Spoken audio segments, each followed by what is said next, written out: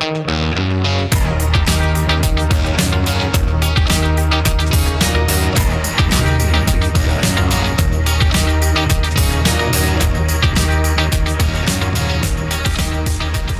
two, you know how we do. It's your boy BQ, and this is the B-Side Podcast for the Impact Lounge. Thank you so much for being here, as always. If you're listening on YouTube right now, I know I've been getting messages about where's the original YouTube content and everything. There was obviously a period of time of a couple of years where I was damn near doing content every single day on the channel, and I'll probably never get back to that point again, but I do hear you, and I'm going to try to get back on, back on the saddle and provide some more of that right now. In a couple months from now, I'm going to be changing up my work schedule, and right now my work schedule mixed with life, they don't mix at all, and the free time that I have to accomplish anything is very, very minimal. So I'm hoping when I get a new work schedule here soon that it's a little friendlier to some of the ventures that I like to do outside of work, outside of family. And I have about 6 weeks coming up, the end of March. I'll be out of town for some military stuff, and it'll just be me in my hotel room, and it'll be six weeks without my kids, and with just other distractions I have when I'm at home. So for that period of time, I'm hoping to really do a lot of podcasting, a lot of content, because it does hurt the channel when I'm not able to do a whole lot. But we added the Shooting Up North podcast with Lewis Carlin, and he's been really excited about the feedback and the engagement with the fans on the YouTube channel. So he's been really enjoying that, and got another podcast coming soon. He's just kind of getting his bearing, got some things going on too, but we got more coming. But as far as the original content, it is coming, and I'm going to at least be doing discussion questions, if anything, because those aren't too difficult to do. So let's talk Chris Bey real quick. I know Lewis talked about on his podcast that we just uploaded as well. This signing obviously is a great signing. I think it kind of hit us out of nowhere, and he appeared on Impact a few months ago for before Bound for Glory. They were doing the qualifying matches for the ladder match at BFG, and he was just kind of randomly inserted in there. No build up, no anything. He was just kind of there, and he had a match with Daga, I believe, that was really good. And people were blowing up Impact's Twitter, sign this guy, and it gets frustrating sometimes because we watch whether it's Impact or usually the Impact Plus specials, the shows on Twitch, we see new names, new stars. And people are always like, sign this guy, and nothing happens, especially with the ladies. They need knockouts really badly. I'm going to be doing an upload discussion question on that here really soon. But they definitely need knockouts. And we've seen a couple the last couple shows on Twitch and everything that you would think just would be good additions to the roster, and they just don't. They don't do anything. We get the Larry D's and the AC Romeros, and as talented as they are, and Larry D is good, folks. Those matches he put on last weekend were excellent when he was teaming with AC Romero. But as far as the people that the fans want, we're not getting that. You know what I mean? They're signing who they want, basically. So this was one of those ones that you just felt was gonna. They were going to pull a Shotzi Blackheart. It's just going to slip through their fingertips and, end up on whatever other show and, get this social media following. And this guy's so amazing. This guy has real potential to be a big player in the X division and maybe beyond. We never know what Impact has planned for someone, but it's really cool because they're actually announced the signing on television, and they're making a big deal about it.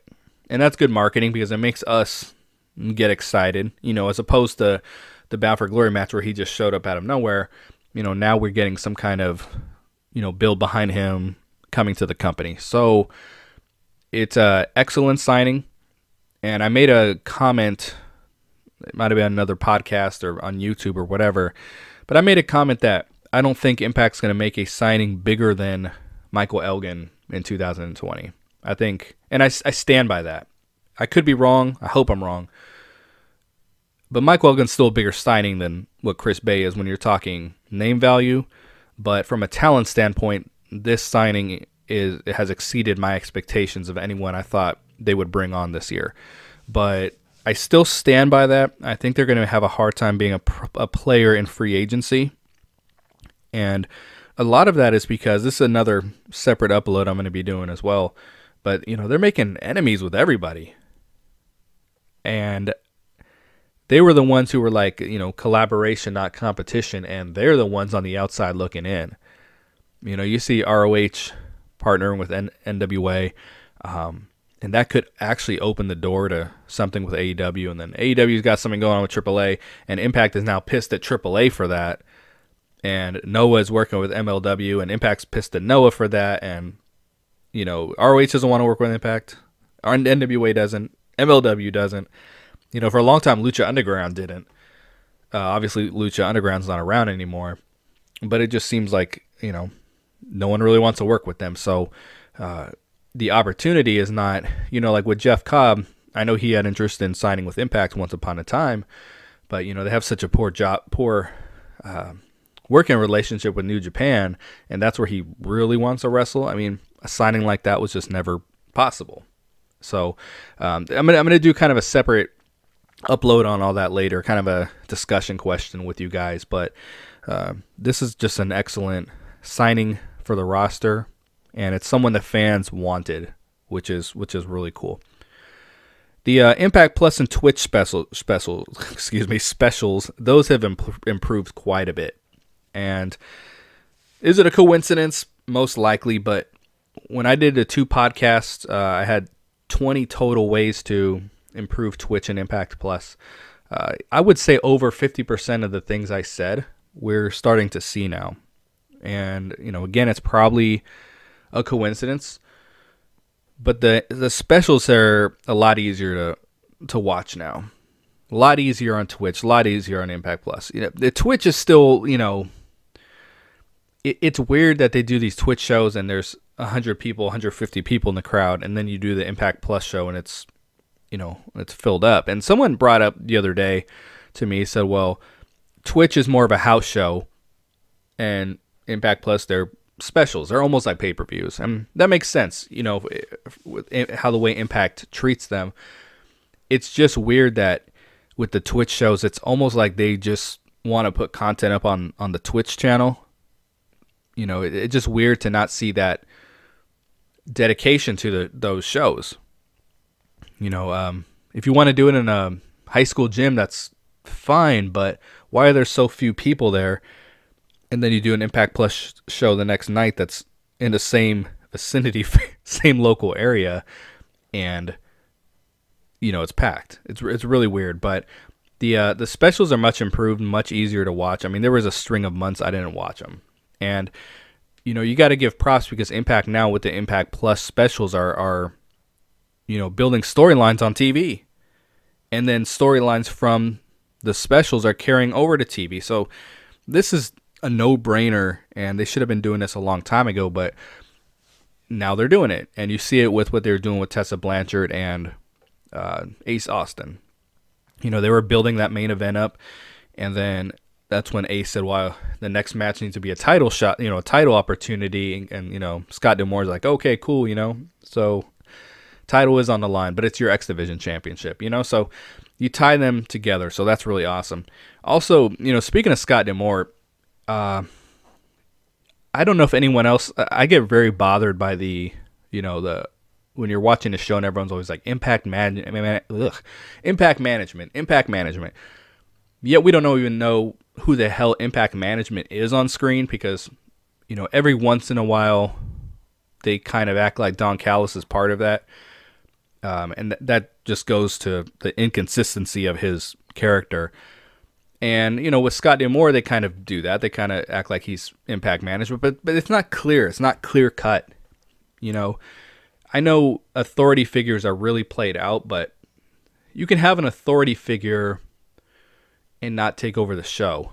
You can have Impact Management, but put a face to Impact Management. And, Scott will do segments on the show, but it's his role on screen is not clear cut. You know what I mean? But speaking of that, speaking of Impact Management, the other thing I wanted to get into, I talk about Don Callis a lot on commentary.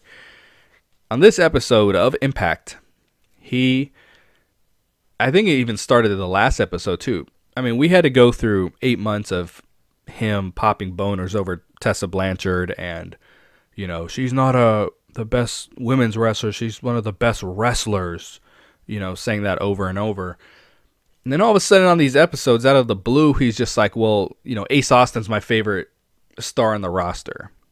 And he had no problem with him trying to bang Alicia, even though he always calling OVE scumbags and vile and disgusting. But Ace Austin was cool. And it was just really weird because he's now flip-flopping on Tessa to where he's like, oh, she wouldn't last 5 minutes with Michael Elgin. So what is it? She's one of the best wrestlers in the world, or she can't wrestle the dudes? I mean, the inconsistency is horrendous. And, if I were to ever meet Don Callis, I would shake his hand because of him and Scott D'Amore, Impact is still going strong, still on the air, and it's doing good things. So when I complain about him on commentary, it doesn't mean I don't like him or I don't want him part of the company. Like, some people just, I think, are better at certain things and not at others. If you take for an example, like if you take my military career, I was law enforcement for 14 years on active duty, and I was good at that. And when I joined the reserves, I became a aircraft mechanic. I did that for a year, and I sucked. I was horrible, and I was able to get out of that to go do another job. But I mean, I sucked. It just wasn't for me. And it didn't mean that I was a bad person. It just wasn't for me. And I'm not saying commentary is not for Don, because there's times where he's really good. But I think there's other things for him to be focused on, and his unfocus on commentary really shows when he gets on TV, the way his character is just all over the place. So now he was damn near anti-Tessa to start the show off, and then when in the main event, he treated her totally different. And I've been noticing a formula with the commentary to where the first match they're always really good, and the main event they're really good, and then in the middle of the show, if you get like an Eddie or Elgin match, or in this case, they're wrestling each other, they do really good for that. But everything around it is horrible. And I feel like I know the formula. Like, they're saying, okay, we're going to, the important matches, we're going to really go all in, and then we're going to tone it down on the others, be a little more loose, a little more fun. But the problem is, I don't particularly find him and Josh very funny. They're fairly well spoken when they do commentary, but it's not everyone in this world is funny. You see that, WWE for years, I'm sure they still do it, have really relied on like comedy and doing bad comedy. But the problem is, not everybody is funny. That's why, Eli Drake was still is so entertaining, because he's a genuine funny person. And I think you see that with John Moxley a little bit too, with Chris Jericho. People who are genuinely funny come across as entertaining. When you crack jokes but you're not a funny person, it just comes off horrible.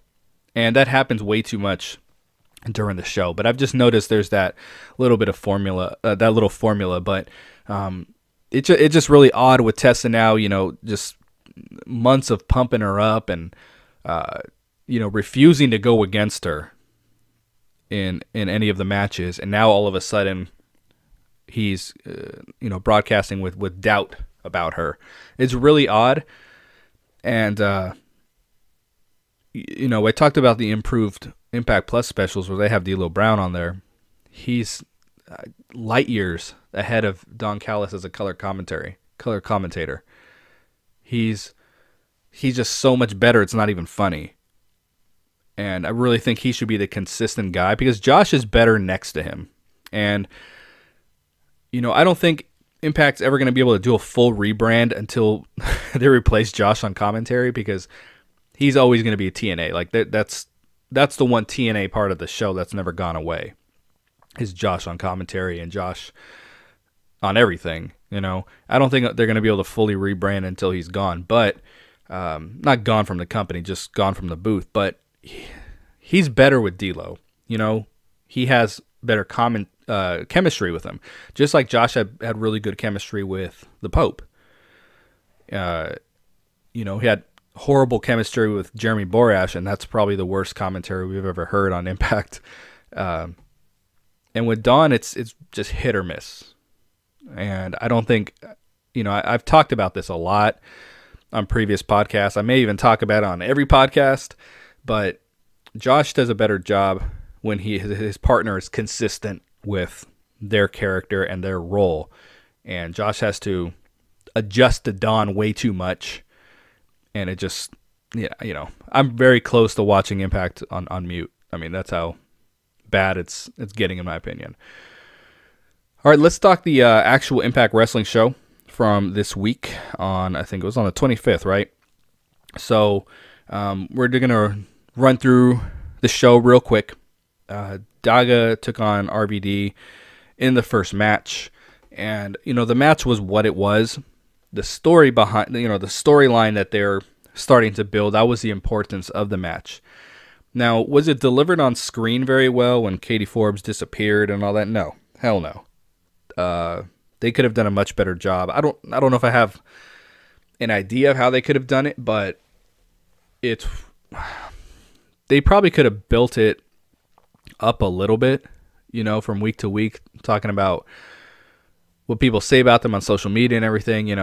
I don't know that the live crowd had a clue what was going on, and I've talked about before that Impact has some kind of disconnect with the live crowd, and I don't know exactly what it is, but they just do. And they didn't know what was going on with Katie Forbes, and it ended up just being a normal match, regular ass match. But after the match, when Joey Ryan approached them, and I know where they're going with this because I saw a spoiler by accident, but and I'm looking forward to what they're doing. But I was intrigued once he came in the picture and said what he said. Hey, I relate to you guys. The internet talks about me too. So we'll see the direction they go with it. But to me, I think something good is coming. Wentz took on Rohit Raju, and I was hoping this was going to be a better showcase for Rohit. They got some time though, and he got some mic time finally. Sounded really good. The match was okay. I thought it was going to be a little bit better than it was. I was kind of looking for them to kind of hit the next gear, and there was just kind of too much shenanigans towards the end. But it was good to see Rohit get a win, and they're building the hit squad to actually win now, because for a while they were just losing all their matches. And Raj I think he's hurt in real life, so they've got him, he's on a spiritual journey or whatever. I don't know if he's going to come back or not, but I think when it's Rohit and Shira, there's a lot more potential in that. And if they were to win the tag team titles, I could buy it. But if Raj and Rohit were to win, I don't think that would get over very well. And but it seems like the Hit Squad, Daisy Hit Squad, and the Rascals are going to kind of feud going forward. And I think they brought Trey out for this, which was odd because wasn't he in the? Oh no, he was in the main event the week before. I'm sorry, I watched the shows back to back, so I was kind of confused. So it seems like they're going to be feuding for a little bit. OVE had a little promo backstage, which I thought was pretty funny, actually, when Dave was saying, he was basically going to say he'll be the new leader, and Madman Fulton looked at him and he said, and the leader could be you. Real smooth transition, very funny. And still trying to get Dave on the podcast. Just, my schedule is what makes it so difficult. He gave me a couple opportunities, and I just having a hard time linking up, but that'll happen pretty soon. So Jordynne Grace took on Miranda Alizé. I met her briefly at Mania weekend a couple years ago. She looks a lot better now. She's in better shape. She's is very confident out there. And last week they did the Madison Rayne Golden Opportunity, and I like that. I think it's different because it's something with the knockouts. Now, when Eli Drake was doing the Open Challenge, they dropped the ball on that so bad. Oh my God. And, when at Bound for Glory, we were expecting a really big match. And when we got Ellsworth out there, that damn near checked me out for the rest of the card. Like, I was so pissed about that. I thought they really messed it up. So last week, not Jordan, but Madison Rayne took on, God, what was her name? Oh, I completely forgot it. I wasn't super impressed with her, though. She was a local gal there. I thought she was talented, but I expected a little more athleticism, and it was just kind of a normal match, whatever. And this one was a little bit better, but it obviously wasn't versus Madison Rayne. I think it kind of looks like, because the Knockouts roster is, thin as a Bible page. You've got. I'm going to talk about this later as well on an upload. You've got several women who don't even wrestle that are in the Knockouts roster, and you can't. She wants to be a fighting champion, Jordynne Grace, but there's no one to wrestle. So I think they're transitioning this Madison Rayne Golden Opportunity to where she's, instead of her wrestling, she's going to bring challengers to Jordynne Grace, which that I like, because the commentary during Madison Rayne's matches is horrendous. This, it goes back to what I said earlier. Some people are just not funny, or some things are just not funny. This Stu Hart shit and 100-time knockouts, not funny. And it's gotten really old, too. It takes away from Madison's matches. And then they have these inside jokes about you'll never get a woman like Madison. And Josh looks like a fool during her matches. Dawn makes Josh look like a fool. And the bad comedy that they have in her matches is so bad. So if we're going to take the same concept of Madison Rayne Golden Opportunity, but she's not the one wrestling, That's music to my ears. But that makes a lot more sense to me. And I can see, they're probably using a chance to try out a few knockouts. I can see them doing this up to the pay-per-view, and, her bringing a legitimate challenger for Jordynne Grace at the pay-per-view. Now, one thing I don't really get, though, is, Jordan pretty much offered a Knockouts Championship match to Madison Rayne, and she's like, oh no, God no. Which is weird, because when Taya was the champion, it was, her, Kiera wanted a title match if they helped her. You know what I mean? So that's really weird, the way they transition that. I don't understand why she doesn't want a title match. Why does she want to find someone to beat her? That's kind of strange. This would be a good opportunity, I think. I strongly believe Kelly Klein's going to be a knockout, and she would be a great replacement for the Tessa Blanchard part of the knockouts division. She would be a great knockout, and AEW needs her because that division is bad, and she would be a great foundational piece for them. But since she's on the outs with the hubby, I think Impact is the most logical choice for her, and I can see Madison hopefully bringing her out at the pay-per-view. And, maybe they're going to drop the ball like they did with Eli Drake, and she's gonna come out with ODB or something like that. That would suck. But so I'm interested about this going forward and seeing how they're going to do this. But I really think that's where they're going, is Challenger at the Rebellion pay-per-view, debuting a new knockout, which they really, really, really, really need some knockouts. I'm a big fan of the Susie stuff. It was very quick this week. She's going to have a match next week with Jessica Havoc, no DQ. And this goes back to how thin the division is, because Sue, Havoc, and Rosemary have had a feud going for what feels like close to a year. It's been, I mean, when did Allie leave the company? It's been a while. But they freshened it up, and that's what I like. Eddie Edwards took on Michael Elgin. Now, when they announced this, everyone knew it was going to go 5 matches. I mean, that's why I never get excited over best of 5 series, 2 out of 3 falls, because they always play out the exact same way. Iron Man matches, it just plays out the same way. We all knew that this was going to go 5. And I thought doing the Pro Wrestling Revolver match, I was pretty disappointed with that. Now, when they announced this best of 5 series, I was interested from the standpoint of a wrestling fan to see good wrestling, good matches. But the promos for it between the two have been, Michael Elgin cut a good one this week, but for the most part, they just say the same exact thing every single week, and it gets, it feels a little bland to me, even though the matches have been great. And I said that I thought at the pay-per-view, Elgin versus Eddie was going to be match of the year. But I think this best of 5 has completely erased everything they've done. Because now you can't even differentiate which match is which with them. You just know they've been wrestling a whole effing lot this year. So I think it's going to kind of take them out of the running of doing any, having a match of the year candidate. But I guess what the disconnect for me with this whole thing is from a creative standpoint. Like, what are they fighting for?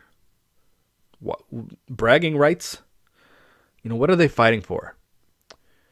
They've loosely insinuated that the Call Your Shot Gauntlet trophy is on the line here. But I mean loosely insinuated. And maybe it is on the line, but these are these things that Impact does a really bad job of connecting with the audience as far as giving clarity on certain angles and why they're doing certain things. That has always been a huge weak point with them. So it wouldn't surprise me if on the 5th they're like, okay, the 5th match, they're like, okay, this one's for the trophy. You guys should have known this all along. Is it? I mean, what's going to happen when someone wins? They both insinuated they're going to challenge Tess at the pay-per-view. So that's why I'm saying, it's very loosely insinuated that the trophy's on the line. I have no clue if it really is, but this match really took a while to get off the ground. They like to do the strong style stuff, and I'm not a real big fan of that. But it takes a while for the matches to get off the ground, and when you're doing it every match, it's kind of like, oh man, like let's get moving, let's get going. And they usually kick it into that next gear, but they're painting Eddie as some kind of underdog in this whole thing, which is kind of silly in my opinion, because I think he is the top babyface under Tessa at the moment. I can't think of anyone else that would be ahead of him in the pecking order, so I don't think painting him and painting Tessa as underdogs is the smartest way to go about that. It's not an upset when they're treating it like an upset if Eddie wins. Both of his wins have been off roll-ups. So I expect this 5th match though to be crazy. The little segment with Moose and Petey Williams was cool. Moose is just amazing with everything that he does, and we're gonna get Moose versus Petey Williams next week, along with the North versus TJP and Falaba, and Havoc versus Su Yung in a no DQ match. Already talked about that one, but I thought that whole little interview, again, we got Scott D'Amore out there. Who is he on television? What is his role in Impact Wrestling as far as a television character? they said, PD said, at least those people you listed were champions. Like, Moose is a 2-time grand champion. Now, granted, that title's gone, but are we just going to pretend he's never held a title in Impact? Kind of weird, in my opinion. The Johnny Swinger and Willie Mack stuff, I'm glad that they're going to team Disco and Swinger. I mean, not that I have much interest in watching that, but Willie Mack is becoming a rising star right now. And it's funny because Disco pointed out he doesn't have a gimmick, because he doesn't. And I think that's hurt him a little bit on Impact. He's just kind of a dude out there wrestling, putting on good matches. But he's like that rising star right now. He had that big match against the North by himself.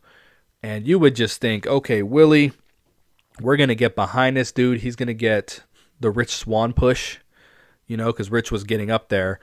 And when he comes back, maybe he's above Eddie, whatever. But he was getting that Rich Swann push, and now he's messing with Johnny Swinger. And I think that really brings him down. I don't really get where they're going with it. We watched the Gut Check. I'm going to do a separate review of Gut Check. I'm going to watch the whole thing on Impact Plus, the full episode, and I'm going to review that there.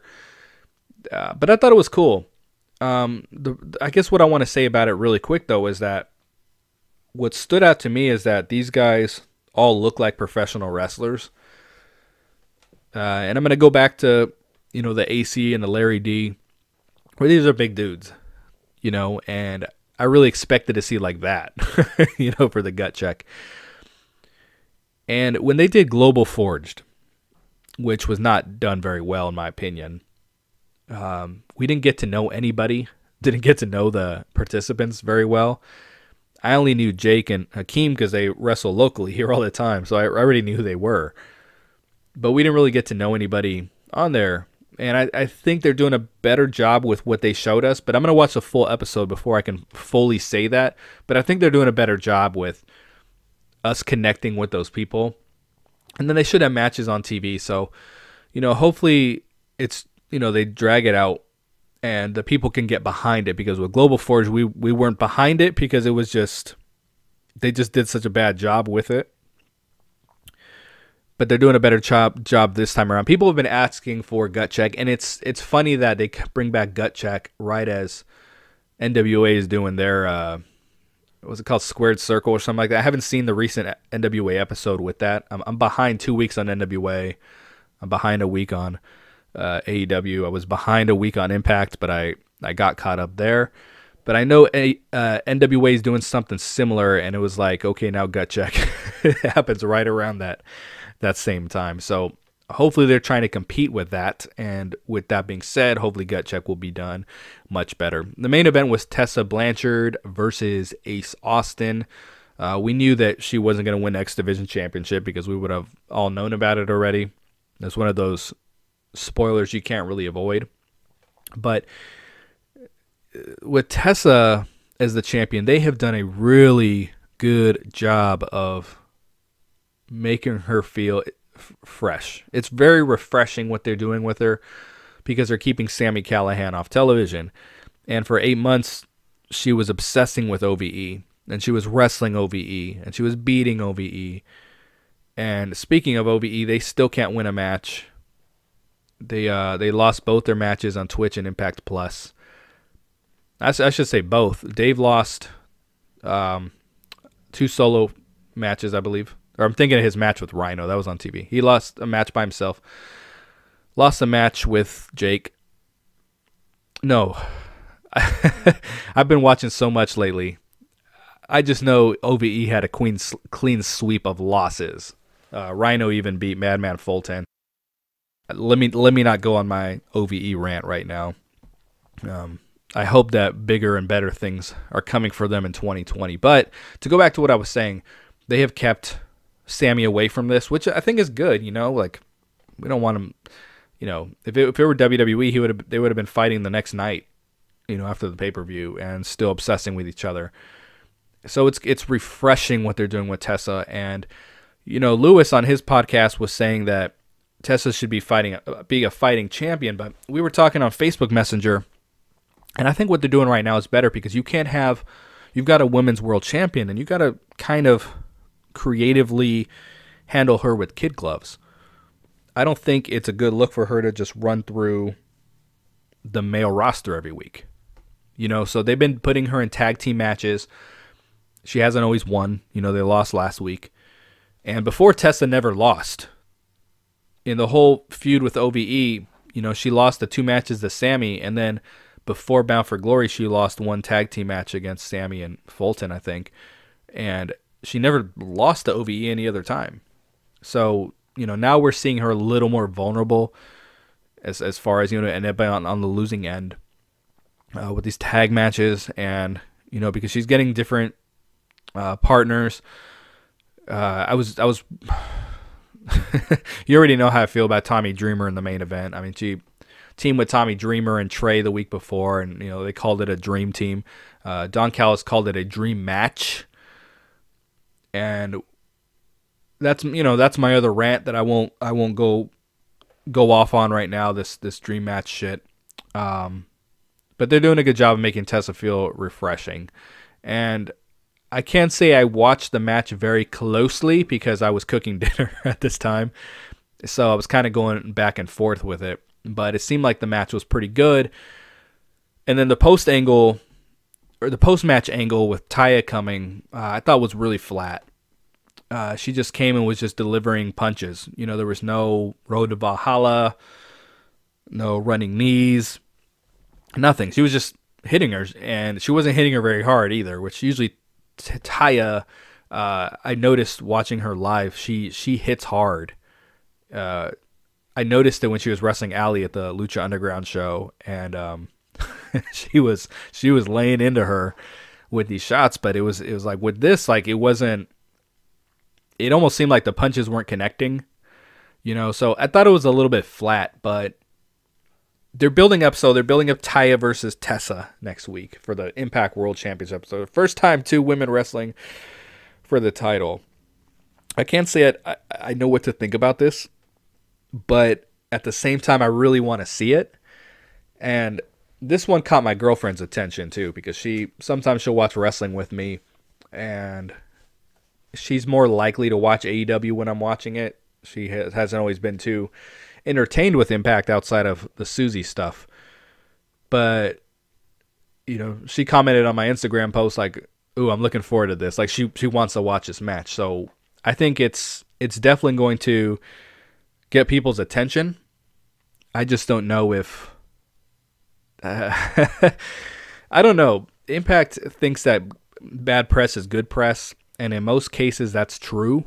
But in Impact's case, it's not. They just need to do everything the right way. And they try to do this shock value stuff a little bit. I don't know if it's going to work for them or against them right now.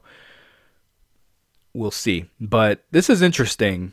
And to just see Taya step away from the Knockouts title picture, which goes to, to what I said earlier about Jordan. Like, she has no one to wrestle. So I'm pretty sure she's going to be doing open challenges with Madison. That just makes too much sense. And this match, this episode, I actually watched the flashback. It was Anderson versus Hardy. And I thought this was I really couldn't remember. I thought this was the match where Anderson won the title. But it wasn't. They had Anderson on 2 weeks in a row, losing 2 weeks in a row. And he's going to be at the TNA show. And, I've obviously complained about the flashbacks quite a bit, but it just seemed like last week they were piggybacking off Pope being on NWA, because we don't ever see Pope otherwise. It is a marketing strategy to feature people who are in the news, when you have footage on them. But with Impact, I just don't think it's smart the way they do that, because they come off so TNA, and I think they have to avoid that style of marketing the product.